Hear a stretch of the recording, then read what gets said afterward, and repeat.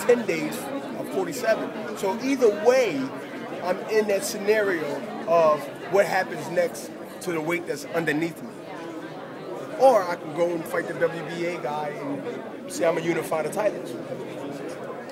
Now, would Brute have to come up? Well, let me tell you what I did. I came up from 60 to 75 to fight Tarver. I'm only saying you're 6 foot 5'11". How embarrassing it would be, like, I'm not going to go up from 68 to 75 to fight an old man.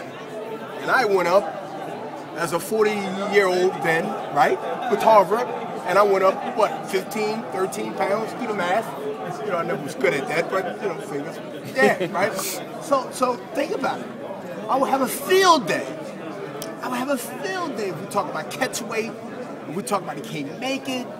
I mean, y'all would have fun with that. Wait a minute. Hopkins, even in his 40s, in a body that normally is hard to lose a pound in most guys, he goes up from 60 and did what Ray Robinson couldn't do. That is, become middleweight, become a light heavyweight.